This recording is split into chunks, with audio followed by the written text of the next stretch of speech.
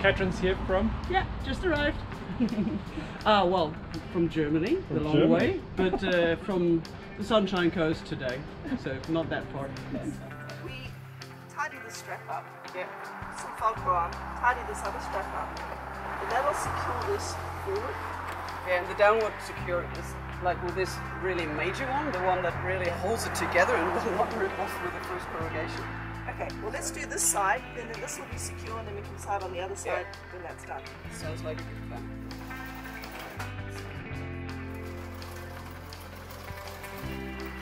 So it goes on this way. There we go.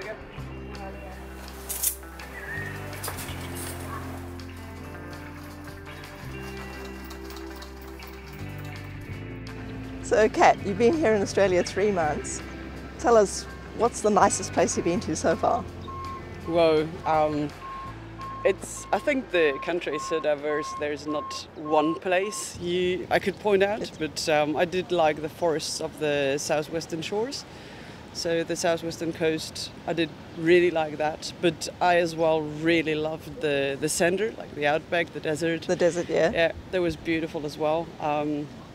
Then you've got the rainforests in the northeastern part, which, well, I found them beautiful, but they were quite hard on me because of the humidity. All right. So I think I prefer the little bit drier places, not so humid places. What about the wildlife? Have you seen most of the animals, the kangaroos and? I'm still missing the koalas. I've been fine so far. I've been seeing kangaroos and emus and some thorny devils and some. Frill-neck lizard. Have you seen that? Yes, but not alive. Unfortunately, it was not alive, and it was stinking. not so frilly. Yeah. Okay. Some of the supposed to be dangerous spiders, which are actually not that dangerous, but quite a bit of wildlife around there. And how have you found things like the food? Has it been a big adjustment, or has it been just similar to what you have at home, or? No, just normal food. Okay. Like for me being from Europe or from Germany, I would say it's more or less normal food I'm used to. I love that there is so much bacon and eggs around here because I love bacon and eggs. And so bacon and egg sandwich and stuff like that is just I love it, and I'm eating lots of it. But other than that, I love that there's so much seafood around in the coast areas. Just normal food. Okay, and how have you found the way that other people on the road treat you, like other drivers? Do they treat you well, or is it? As a motorbike rider, do you feel? So far on the long distances, I've been absolutely fine. So people have been very kind and considerate.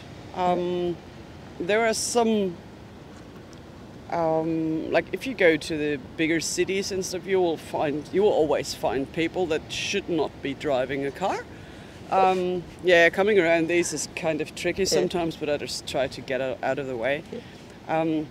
No, but other than that, even the road trains didn't shock me so far. I'm aware of them and I'm really careful around them, but no, they didn't have that much of a negative impact on my traveling so far. And have you found a big difference between the attitude towards you from people, say, in the outback, or the less populated places compared to the cities? Just the way a stranger will greet you or anything like that?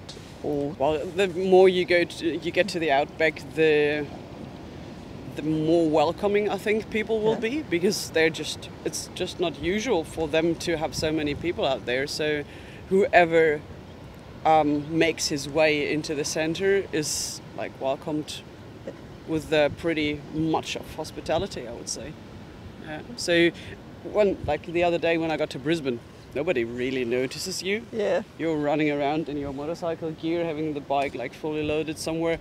People look at it as and just go their way. Whereas if you turn up at a pub or at a servo or something, in the more central areas, even in the more rural areas, it doesn't even have to be in the center, but as soon as you get a little bit more into the farmland, people will be more surprised to see you, and normally quite happy to see you even, and interested in what you're doing, where you're coming from. Have you had any problems with the bike since you started this In the trip? very beginning, because the bike has been sitting in a shed for a year or two before I bought it, one of the O-rings of the carburetor was shrunken or something, so it pissed fuel.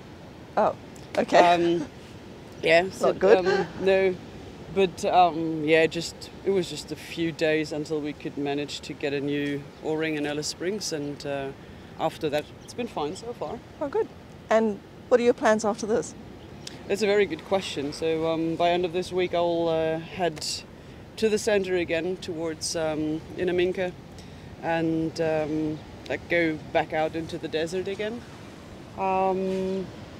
Well, after that, I'll probably stay on the eastern side of the Stewart Highway, and if there's enough time, I will find some work on a station. I would love to do that. Oh yeah, and that'd be good. From there, I will head north to my mate Brian's place in near Cairns to prepare my bike and leave my bike there when I'm going home for a month. That sounds really great. Yeah. Well, hope you have good travels. Thank you very much. Thank you. Kat's heading off to prep for a trip to the Simpson. Wow. Not exactly, but yeah, somewhere in that direction. Yeah, it could be Inaminka or somewhere like that.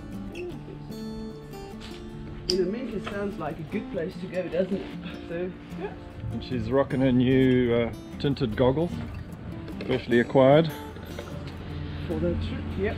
The Dragon goggle. The cheapest one I could find, that's the only reason I bought them. And they'll fit into my helmet.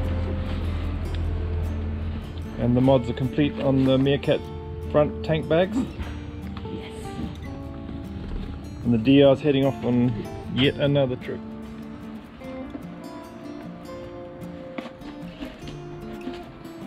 Okay, there's a little container in there of You're just amazing, aren't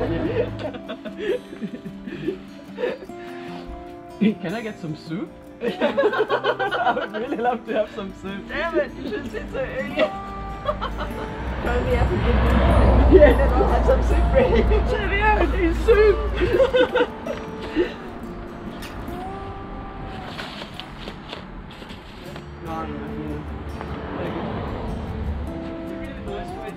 Like I start out in the morning having them closed.